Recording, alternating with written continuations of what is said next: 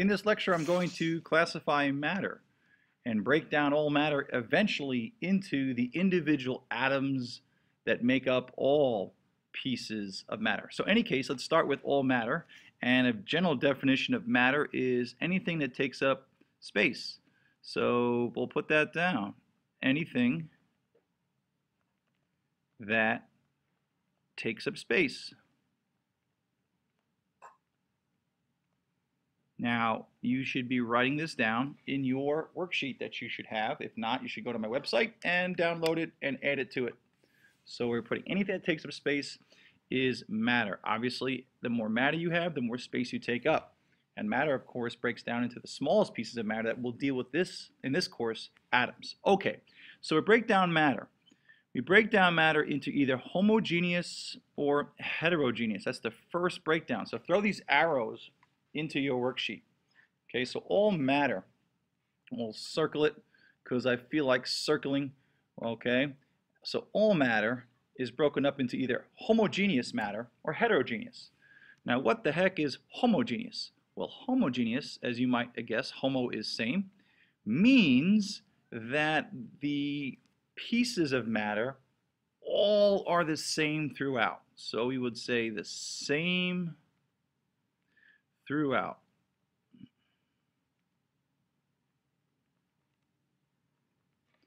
And heterogeneous matter, okay, we'll just put the definition above here, is different. Different throughout. It's not an even amount of things. Okay? Now, let's focus on things that are heterogeneous first, because there's only one thing. The only thing that is heterogeneous pieces of matter is a heterogeneous mixture. Now, the word mixture means that we have two or more things that we're going to call a substance. We're going to figure that out. Two or more substances that are not chemically bonded. So a mixture, we'll just put that down, is two or more different substances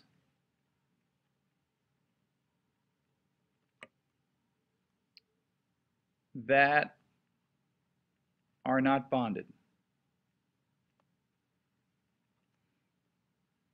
What does that mean? Well, if I take a chair and a desk, or a bunch of chairs and a bunch of desks, and I throw them in a room, I've got a mixture of chairs and desks. The chairs and the desks are different. They're not chemically bonded. They're just pushed into each other. So mixtures are just pieces of matter that are put close to each other, but they're not bonded to each other. So if I was to draw a mixture of two things, let's make this a circle. All right, this is one type of circle. These are the same circles, and these are different circles.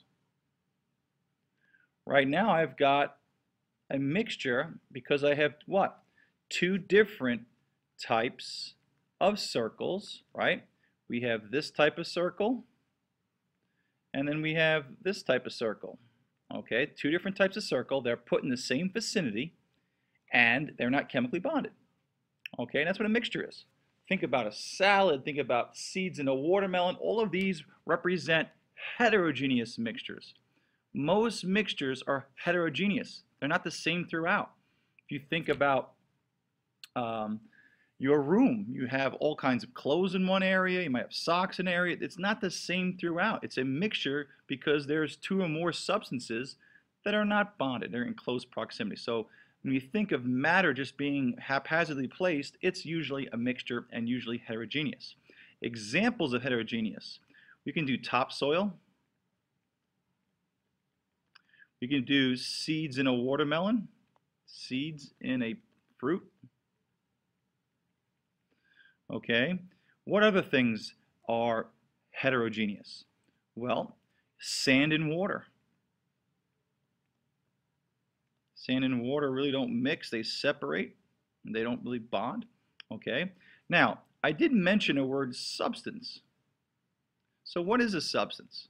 Now you notice all matter is either heterogeneous or homogeneous. Well, my friend in chemistry, homogeneous matter, if it's a homogeneous piece of matter, it can either be a substance or it can be a mixture. Now, we just talked about a mixture being two or more different substances. So let's go to the substance. A substance, by definition, is either a compound or an element. And as you can see by the structure here, it is always homogeneous. So if I've got compound, it's the same throughout. If I've got an element, it's the same throughout. Now, what is an element and a compound? Well, an element, let's start with that, and we should know from the periodic table we have about, 118 different chemical symbols on our periodic table. So we have 118 different types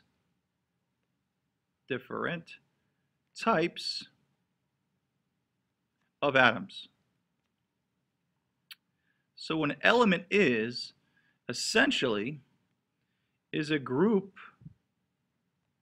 of the same atoms. Now, how do we know they're the same atoms? Well, we know they're the same atoms because we give them a different chemical symbol. Carbon is a carbon atom. It's given a C. Gold is given an AU, for the Latin word aurum, because of its gold color. Rising sunset, rising sunrise, I said. And then we have mercury is Hg, another Latin word for liquid hydrochlorine, for liquid silver. But in any case, these are different atoms denoted by different capital letters. And same atoms get the same symbol. So if I'm a carbon atom, as Jason Mraz would say in one of his songs, I am made up of only atoms that are made of carbon. Now, what makes carbon unique from, let's say, gold and silver? They have a unique number of protons. We'll talk more about this in the next unit, but when you have the same number of protons, you are the same element. So let's go to the periodic table for a second. This periodic table of elements that I just posted here is the same one in your reference table that I will soon be giving you in class to have, hold, and cherish, and love forever. And in this periodic table, you'll notice that carbon is centered here. And let's look at it up close and personal. It's got a C, and you notice it's got an atomic number. This is what makes the element unique, 6 protons. So the atomic number is what we look for. The atomic number, my friend, in chemistry is actually the number of protons. So when I ask you, and I will, how do atoms differ? They differ by their protons. And if you look at different ones, let's go to gold, and let's find gold, Au, right there. You can see, hopefully, that it's got 79 protons. Mercury's got 80. Every single element listed, which is a group of the same type of atom. So if I've got tin, which is also called stannum, in Latin, it's got 50 protons. Nobody has the same number of protons than that. So every single symbol has a unique number called the atomic number. Carbon has 6, and the periodic table goes in order of the element's atomic number, which is the proton number. So every element has a unique symbol which is associated with a unique number of protons. So when I ask you, how do atoms differ? It's the number of protons. And if I have copper atoms, they must have 29, only 29 protons. Let's go back. So an element is a group of the same type of atoms. So if I was to make, and we love to do models because we're dealing with things that are so small. When I say I have the element, let's say carbon, we know from the periodic table it's got that atomic number 6, it's got 6 protons. So we can't really draw atoms, but we can draw models that help us think about these things. So if I was to draw a model of an element, I may draw a box of, let's say, red circles. And each red circle would represent carbon. And if you think about it, this box has carbon atoms in it, all of the symbols would be the same. As to mean they all have the same, they're the same type, which means they have the same number of protons. We were using a model. So this box, of course, is homogeneous. Why is it homogeneous? It's made up of the same things throughout. Now, an element is a group of the same type of atoms. The smallest unit, or the smallest thing of an element that gives its individual properties is exactly, okay, the atom of carbon. Once you break an atom, and we can, into the quarks and gluons, and there are things that are beyond the scope of this course, you lose the individual properties of carbon. Carbon atoms give the element carbon its physical and chemical properties. So if you've got a group of them, we say we have an element. Of course they're homogeneous because they're made up of the same atoms. Okay? Now, a substance, as you can just see, is always homogeneous. And it's made up of an element, a group of the same atoms, or a compound. Now, a compound is made up of, let's say, a group of the same molecules. Molecules, I can do this. And molecule, by definition in this course, is two or more atoms bonded. Two or more different atoms bonded, I need to say. So two or more different atoms bonded. Now notice that's different from a mixture.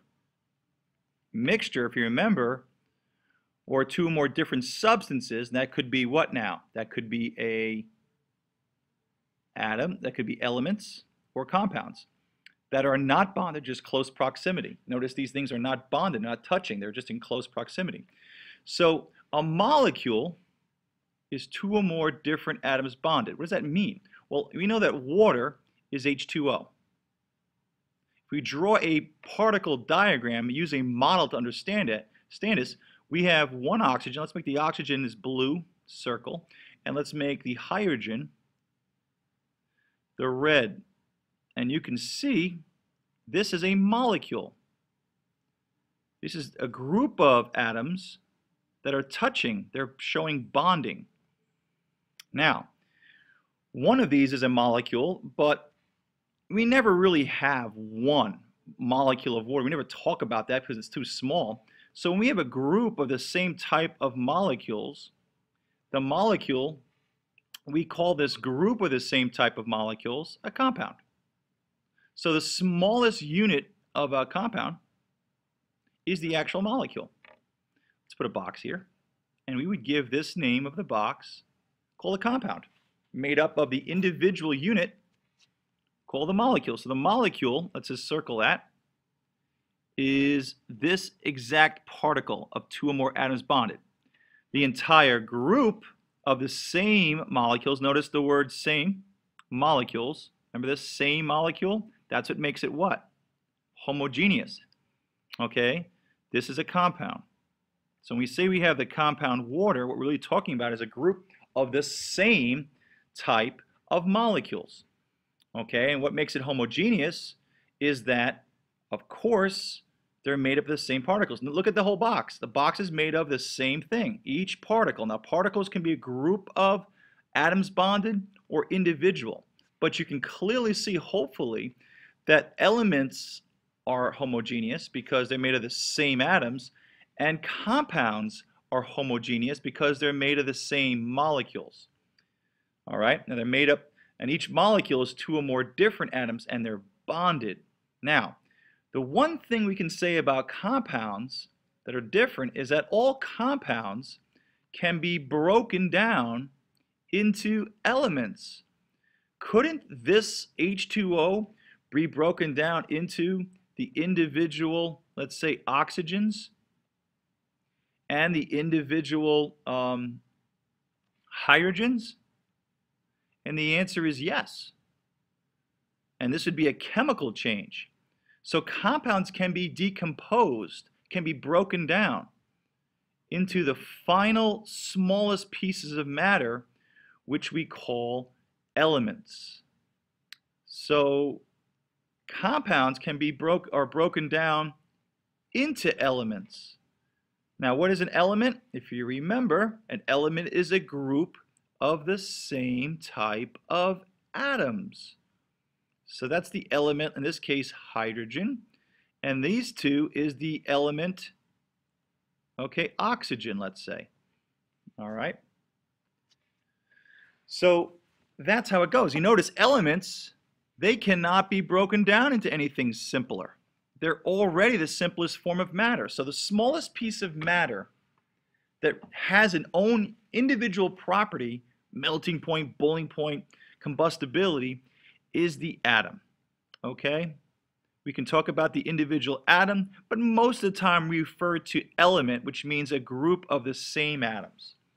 All right? So all compounds can be broken down, but elements cannot be broken down. Okay? Cannot. That's important. Why? Because they're already the simplest form. They're already what? Free atoms.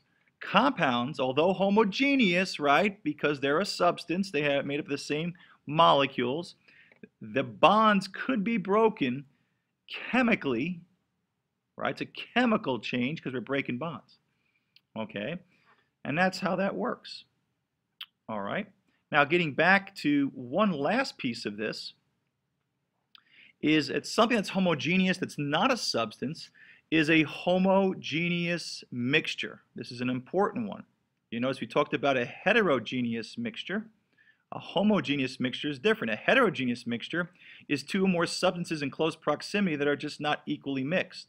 A homogeneous mixture is two or more different atoms or compounds or elements mixed, but evenly mixed. An even mixing of atoms and compounds makes something called a solution.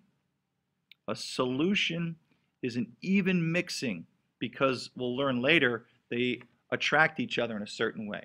And we write solutions with the designation aqueous. Okay? For instance, if I have sodium chloride, which is, if you can guess it, what is that? A compound or element or a mixture? If I write sodium chloride, you may say, oh, I don't know. Well, sodium and chloride are in a chemical formula. In a chemical formula, they are a compound. How do I know it's a compound? Two or more different atoms. I have sodium and chlorine. You may say, Mr. Nagrodsky, how do I know they're two different atoms? Two different capital letters means two different chemical symbols, and two different chemical symbols means two different atoms with two different numbers of protons. So this is a compound. Okay? And what's unique about compounds, this is very important, they always have a unique ratio. And I should write this. Compounds, and I'll put this down here, okay, always have, I should say, a unique chemical formula. That's important. Water is H2O, always. There's always an exact proportion of hydrogen to oxygen. They call it law of definite proportions. Mixtures, like a homogeneous mixture, a solution, or a heterogeneous mixture, do not really have chemical formulas, and they can be made of a concentrated or a dilute. Think about mixing sodium chloride, table salt, into water, and it dissolves, and it makes an even solution, a homogeneous mixture. Guess how we write that? We write NaCl, aqueous. Aqueous tells me this compound was mixed with water. So we would have the compound NaCl, and we would have water evenly mixed. Notice these are not bonding, so it's a mixture. And because they're evenly mixed, we call it a solution, and we give NaCl the aqueous at the end. NaCl, aqueous at the end, to tell us it was mixed with water. And anytime you see aqueous, it means it's been dissolved completely, and we call that a solution. So homogeneous mixtures are solutions. Sugar dissolving in water is a solution. Air dissolving in air is a solution, evenly mixed. Okay? But important here, mixtures can have different amounts. You can have a lot of sodium chloride mixed with water or a little bit okay, which would be a concentrated solution.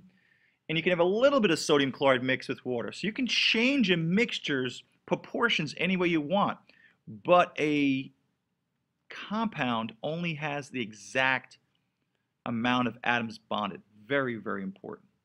Okay? Now, so that's how it breaks down. And these are important definitions, but you have to be able to visualize them, okay, with models. Very important that you can visualize this and take. These are not just, you know, definitions to memorize. They're definitions to understand. Now, one last thing, a substance is not a mixture. And that's important. Let's just make that a difference. A substance is not a mixture. And the reason is, think with me for a second, a substance is either something compound, made of the same type of molecules, or it's made up of a what? It's made up of the same type of atoms called an element. A mixture is two or more different substances in close proximity, not bonded. If you have two or more different things, how can you be a substance? Isn't a substance only one thing? That thing could be same type of atoms or the same type of molecules. A mixture is going to have two or more things or two or more substances mixed. Okay, let's put this to practice and let's walk through a couple of these things in the back here. Okay, now we're going to use some models here to help us with this. I want you to take the back side now and I want you to figure out who the element is. Now, understand that different shapes are different types of atoms. Now, we know that atoms differ by their proton numbers, but now we have what? Their shapes. So let's figure out who the element is. Now, when I say element, what does that mean? A group of the what? Same type of atoms. In this case, the same type of shapes. Only one box here is made up of the same type of shapes. And you haven't guessed it yet, it's B. You can make this called the triangle atom, and the rest are triangle atoms because they all are the same type of atoms. So using models, you can't look at this and say how many protons is in a triangle. You can't do that. All right? So the same shape is the same type of atom. Who's a compound? Well, compounds are made up of two or more different atoms bonded. It's a group of the what? Group of the same molecules. Molecules are two or more different. Bonded. So C is the answer. This is a molecule.